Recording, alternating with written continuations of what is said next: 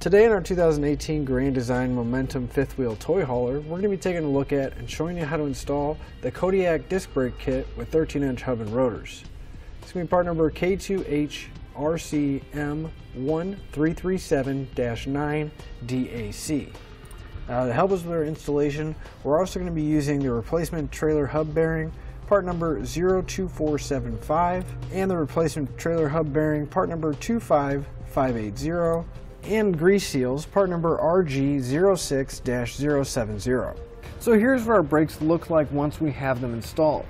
And a lot of people are upgrading from drum brakes to disc brakes on their trailer for good reason. Disc brakes are going to stop a lot smoother and perform better even at highway speeds. Drum brakes tend to fade a little bit and not have as much biting force or slowing down to your trailer at high speeds, not to mention there's going to be a lot less maintenance with these disc brakes. Our disc brakes are really only going to have one moving part, and it's going to be the piston inside the caliper here, opposed to drum brakes where they're going to have a lot of different springs and moving parts, so maintenance is going to be cut down quite a bit. Our hub and rotor are going to be integrated together. They're going to be made out of a cast iron, which is going to help dissipate the heat along with the vented design. Our calipers are also going to be made out of cast iron to prevent flexing. And with less flex, it means that torque is actually going to be applied to the brakes, giving us a smoother result every time. The brackets here are also going to be made out of iron, and they're designed to fit a 5-bolt flange axle. A unique feature of the Kodiak brackets is the way that they're designed. It has this side support, ensuring that the weight is supported on the bracket rather than the bolts themselves. Each component is going to have a dacrament finish on it that's going to help resist corrosion in fresh or saltwater environments. It does have a 300 to 400 hour salt spray rating on it. Our brakes are designed to work with 7,000-pound axles and with wheels that are 16-inch or larger. Now the bolt pattern is going to give you an 8 on 6.5 inch. But keep in mind, the studs are going to be 9/16 of an inch. And the rotor itself is going to be a full 13 inches. One thing to keep in mind when you go to install these is that the inner and outer bearing, as well as the seal, is not provided in the kit, and it is sold separately, and you can pick it up here at etrailer.com. However, the races for the inner and outer bearing are pre-installed. Our kit is going to come with 2 brake assemblies, so if you have a tandem axle like we have here, make sure you order 2 kits. As far as the installation goes, it is going to be rather straightforward because that bracket's going to help out immensely when mounting everything up. So now that we've gone over some of the features and seen the end result, let's show you how to get it installed. To begin our installation, we're going to have to remove the tires from our fifth wheel. So you want to make sure you lift it up high enough that you can remove them and that it is supported.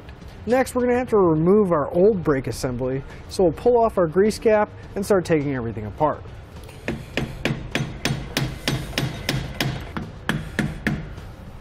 I like to get a screwdriver behind the cap rather than hit it directly on, so we don't end up damaging it. And we'll just work our way around until we can get the cap completely off. With the cap removed, we're going to want to pull this cotter pin out so we can take all the nuts, washers, and bearings out. Just bend the cotter pin out of the way.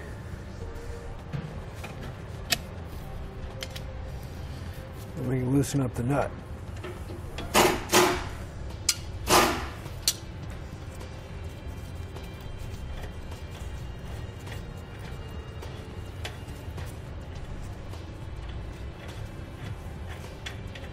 Now, it's a good idea to have a lot of paper towels and gloves so we don't get grease everywhere.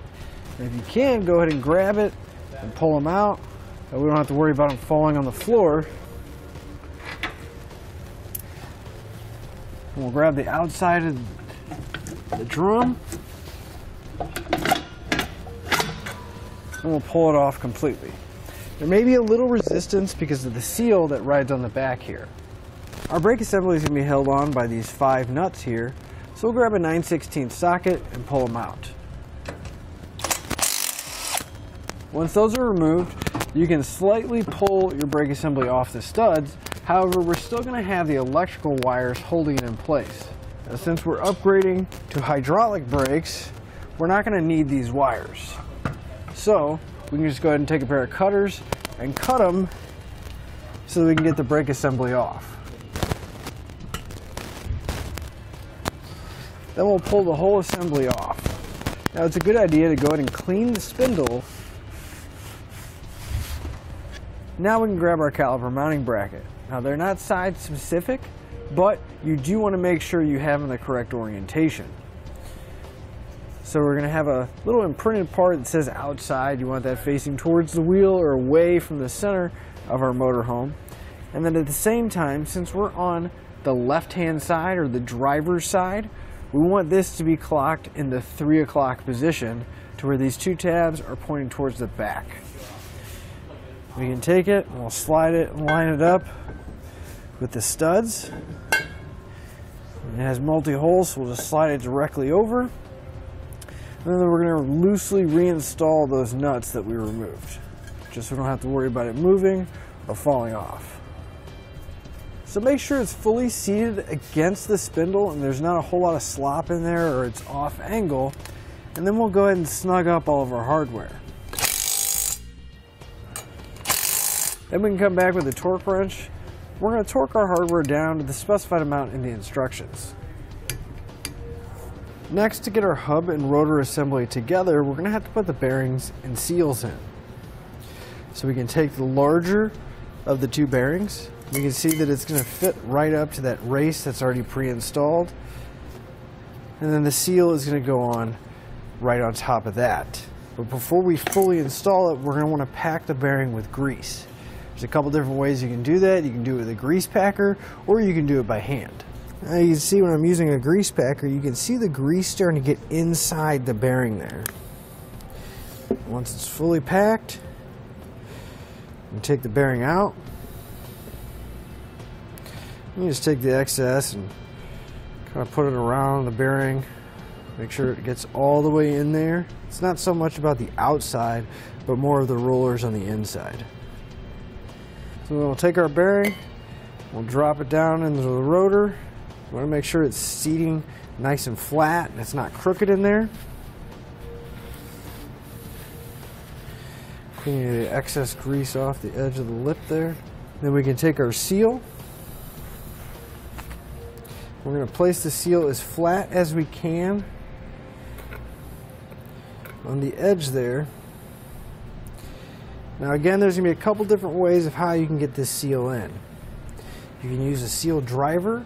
You want to make sure that you get it nice and flat on there and use the driver to push it in. But if you don't have a driver that's going to be that size, you can use a piece of wood that's a little bit bigger than the seal itself. That way, once it hits the bottom edge, it'll stop at the rotor. Just want to make sure you periodically check. And once you have the seal all the way in, you can kind of go around and feel where it's seated and kind of adjust the block of wood and where you're hitting to make sure it's nice and flush. Now the smaller bearing is going to be for the front or the outside of the rotor, so we'll go ahead and pack it, but we're not going to put it inside the hub and rotor assembly just yet. You want to make sure you get that grease to go all the way through the bearing and it's nice and full. So now we can take our hub and rotor assembly. We're going to slide it onto the spindle.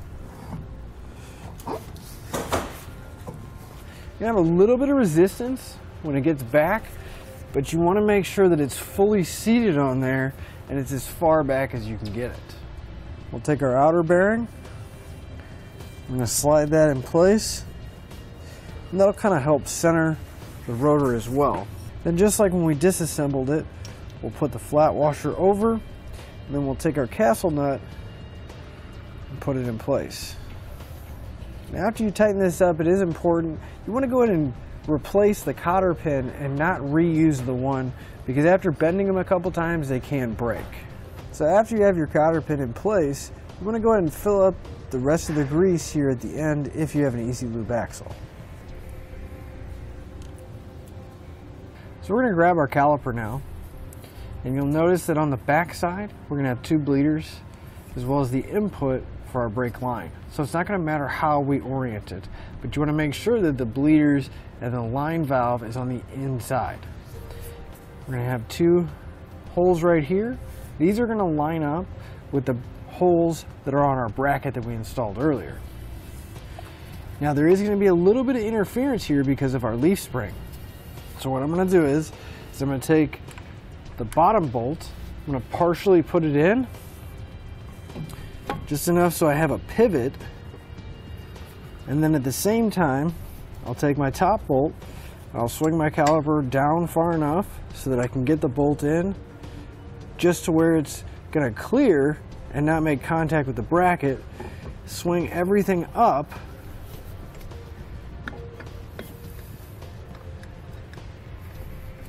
get it all lined up, and then we can get the bolts started by hand to keep everything in place.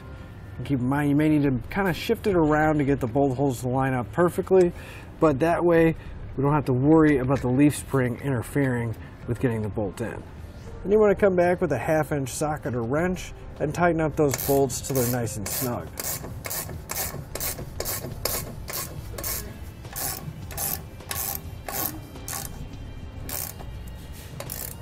And you want to come back and you make sure that you torque your caliper guide bolts to the amount specified in the instructions.